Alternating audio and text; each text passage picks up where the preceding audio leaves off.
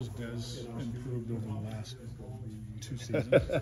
Yeah, well, as kid Des, when he was a young player, he's a strong safety. We didn't know if he could maybe play at this level, and he deserves all the credit. He's built himself into a football player mentally and physically, and he and Austin Moore both very cerebral players, and it spoils you having those kind of guys in the room, because then it's like having another coach, because they're constantly talking to the other Sams, the other Wills, when they come off the field, which is huge. Which guys or guy has kind of made the most or the biggest strides since day one of camp? Well, I don't know. I mean, a guy that jumps out right now is Terry Kirksey. Terry Kirksey has had a good fall camp, and really encouraged about where he's at. We have 3 really capable Mike linebackers in Austin Romaine, Bill Palmer, and Terry Kirksey.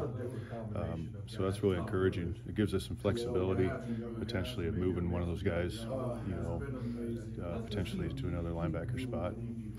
Asa Newsom has had a good fall camp because he didn't have spring football, right, and he hasn't played football for a year now because he got hurt back in September, maybe. Right. I can't remember when he had the surgery, but so without spring ball, and encouraged by Ace's progress.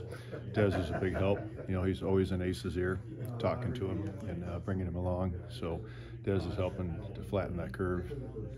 The confidence for Asa, since having that, is it starting to come back? I think so. I think, those guys with ACLs, it's all about the confidence. And then, as camp wears on, they get a little sore, and sometimes they have better days than others. But I think he's doing well, because his knee brace actually broke, and they had to order him a new one, and so he went a couple of days without that knee brace, and I was like, "Hey, buddy, you doing okay?" Yeah, it feels great. So, how frustrating has it been with Marinko to not have him full go? And in addition to that, how much do you think he can eventually help you? Good-looking player. Yeah, I mean, it's definitely set him back, a little bit developmentally without having him in spring football.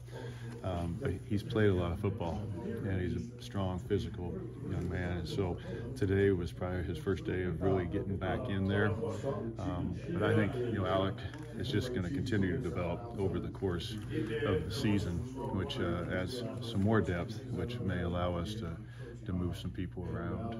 But yeah, Alec, he's a smart kid, wants to be out there, and he was a captain, in New Mexico, and so obviously he has some leadership skills. It's just a matter of assimilating, into our culture, and our guys have been fantastic in welcoming him.